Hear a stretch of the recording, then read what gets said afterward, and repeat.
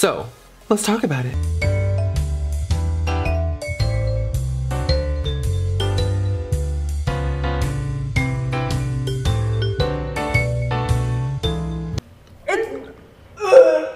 Mario Montana, you know, sea of the land, and it brings you good luck and good fortune to eat it. Liar. Just do it. You're getting.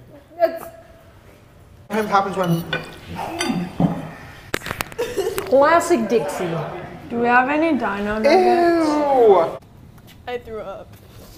That was not good. It's a very dramatic scene. No. Yeah. Christian almost puked. You have a child. What do you think is gonna happen? I see you up here.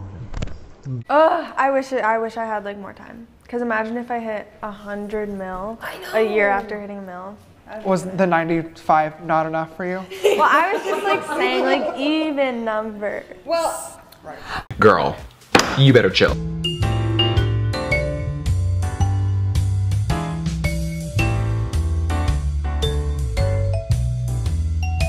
Okay, so I just did a reaction to this video of the D'Amelios and James Charles having dinner with a chef, and I've seen lots of comments from Dixie saying, like, just kind of being really combative and bratty towards people who had criticism of the girls. There's a chef making them food, they're being really disrespectful, just spitting out the food, and they're 19, they're young, but I do think since they are role models on such a big platform, they should be called out when they need to be humbled a little, because you see this happen all the time. People get really famous, a lot of followers really quickly. They think they're entitled to 100 million. They complain that they only have 95 million followers. They complain that they have a personal chef, and it's just unbecoming. And I don't think it's something to be embarrassed about because they are young girls, but to be catty and bratty in the comments when people are just like, hey, we're kind of like, this isn't cool behavior. It's just trying to help them learn and ultimately not get canceled, because this kind of attitude, it won't get you far.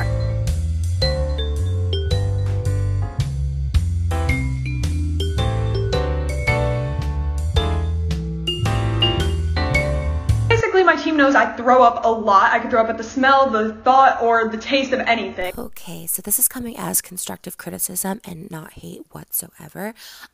This was not an apology, girl. This was not a sincere apology. You're making excuses after excuses after excuses. And you are 19, so you're a legal adult. Charli's a little different. But she is saying in this clip that her team knows that she'll puke at anything, at the smell of anything. If that's the case, why set her up in this situation with a professional chef in a home getting a private meal cooked? Are they setting her up for a sabotage? Do they want to make her look bratty? Do they want her make hated? Was this all a PR stunt just to get more views and followers to her? Because if they were going for comedic effect, simple lifestyle, why not feed her Fear Factor style stuff like cow tongue or pig's heart or stuff they used to feed them? And Charli's saying, let's have dino nuggets instead with a renowned chef in a private setting. Suspicious. Get a new team, girl.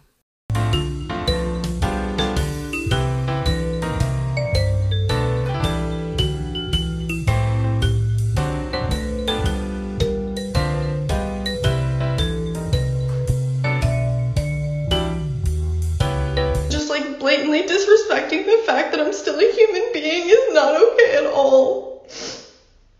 And people making fun of the fact that it's just, like, the other thing is some people are just getting involved just to get involved. And like, I'm just gonna say it, Trisha Paytas, like, this is not, sorry, just, you have been completely rude to me multiple times, saying she doesn't have a personality, she can't dance, she's basic. Like, you have your own problems, please stop worrying about mine. And that's all I have to say on that. Quite honestly, I just, like, please stop talking about me. You're not a very nice person. Sorry.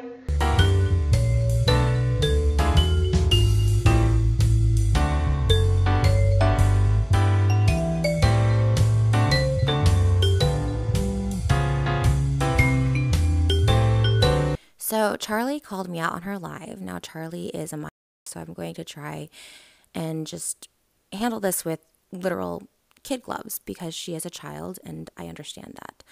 It's concerning how her parents raised her and that she's hanging out with James Charles because now she has adopted James Charles' mentality of the keep my name out of your mouth. She told me to stop talking about her and that she's been rude that I've been rude when she's literally the most followed person on social media. That's what she signed up for.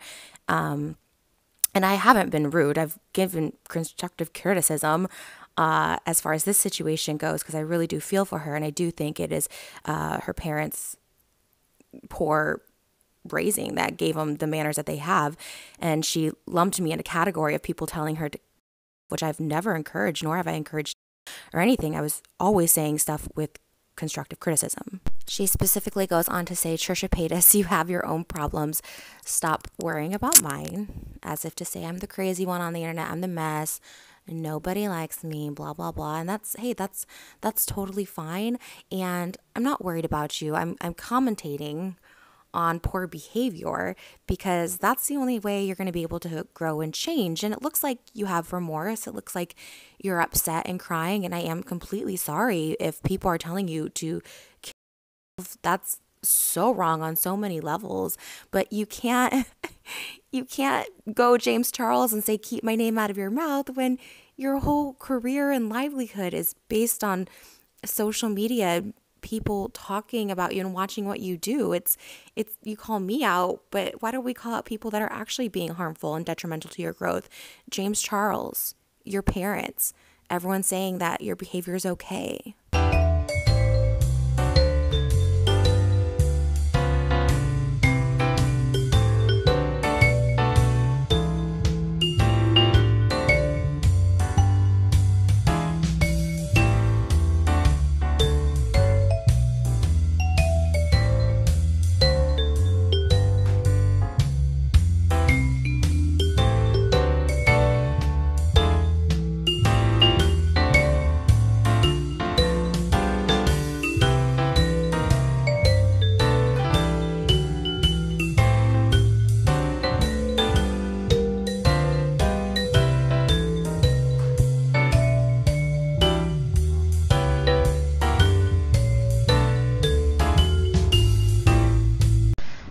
Is it that James Charles is the victim in every single situation? I didn't want to respond to this because I didn't want to give Trisha the attention that she's clearly craving. However, I've now been accused of being a...